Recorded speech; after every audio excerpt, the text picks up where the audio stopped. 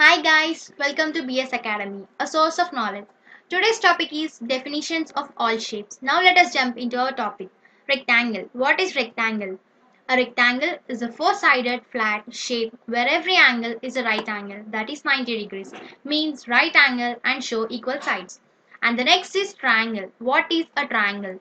A triangle is a polygon with three edges and three vertices. And the next is octagon.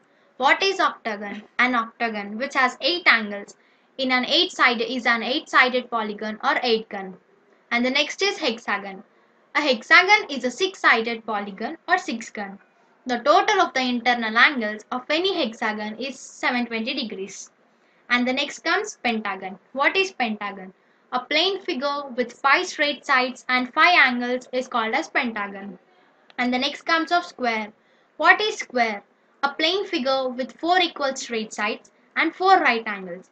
Every angle is a right angle, that is 90 degrees, which means right angle and show equal sides. And the next comes of rhombus. What is rhombus? It is a flat shape with 4 equal straight sides. A rhombus looks like a diamond. All sides have equal length. Opposite sides are parallel and opposite angles are equal. And the next comes of oval.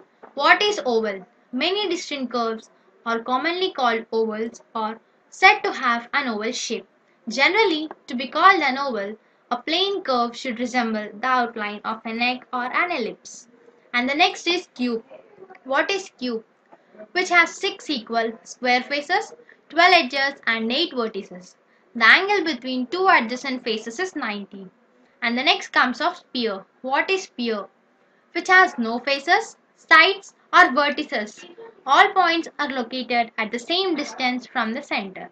And the next comes of cone. What is a cone? A circular base with a curved surface connecting the base to the apex. And the next comes of cylinder. What is cylinder? Which has two circular faces that are congruent and parallel faces connected by a curved surface. That's it of this video. I'll be back with another video with another topic. Thank you for watching.